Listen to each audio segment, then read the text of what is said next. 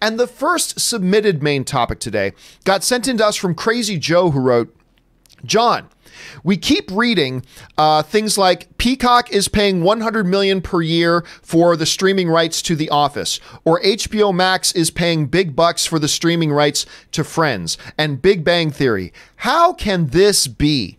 HBO Max's parent company, Warner Brothers, owns both shows. NBCUniversal owns The Office. Who are they paying these hundreds of millions of dollars in payments to?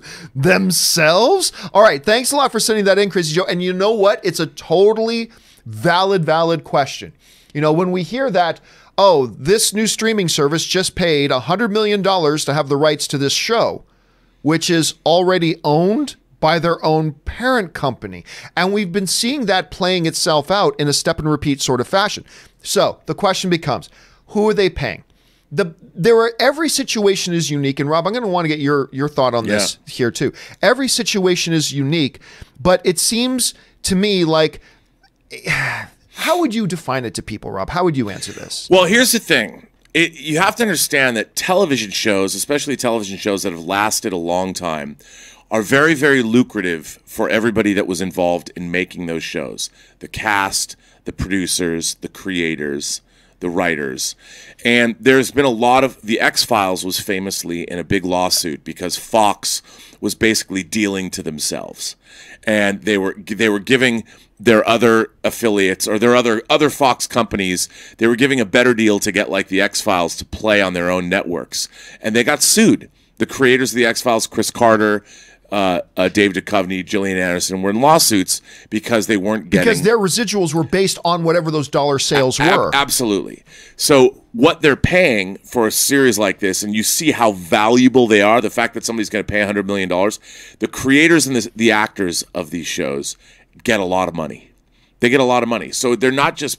It's not just the studio that owns these things. They have many partners. And those partners expect to be paid. And that's why these fees are so exorbitantly high, is because that's what the market will bear based on what everybody who's involved with the creation of these shows is owed. So they're not just selling to themselves, they're selling to, think of them as partners. They're in partnership with the actors, with all the talent that made these shows. So they're paying, I don't know, I have no idea what the deals are, but I wouldn't be surprised if it's more than half they're paying out to these other people. And it's worth it. It's worth it with the views that they're going to get to pay that much money to these. I mean, think about it. TV shows are played out. It's not like every TV show gets this kind of money. No. It's probably 10 in the history of television. And there's a window of time. Like, no one's paying this much money for MASH, you know, or the Honeymooners from the Twilight Zone. But these shows are still very, very popular. People grew up with these shows. They still have an incredible value. And so for things like The Office or Seinfeld or Friends, the value is still there. And the people that worked on those shows, you know, Jennifer Aniston's got haircuts to maintain. And let me tell you, she's going to get some big cheddar from these deals. Yeah, and God love her. This is the main thing that I think people need to understand too, is that when you're owned by the same parent company, that doesn't mean, you know, left hand is Peter, right hand is Paul. It doesn't really mean that. Sometimes it plays out like that, and when they do, like Rob astutely pointed out, you get the Fox situation that got them in hot water. Basically, it's functioned like this. I worked for a large corporation once, and my company was owned by that corporation. That corporation had other entities as well. And when we as one body, we have our own budget. And our budget has nothing to do with the budgets of the other companies owned by our parent company, right? We have our budget, we have our income, we have our expenses. The other company that's under the same umbrella, they have their own budget with their own income and their own expenses and stuff like that. So when we needed to have something from one of the other companies, we didn't just get it for free because we're all under the same umbrella company. No, that company's got to account for what they did and what income they get. We have to account for how we're spending our money.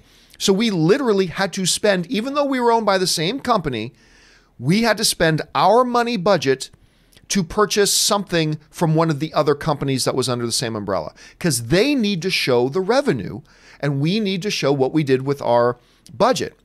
And as Rob pointed out, where that becomes really important, particularly in these television entertainment deals, is other people have their residual checks, their money dependent on what types of transactions happen there. So there are laws requiring those to all be above board. So when you're asking the question, how can these companies like an NBC Universal that's owned by the same company, we got the streaming service, we got the rights holder of the show, they're all under the same company.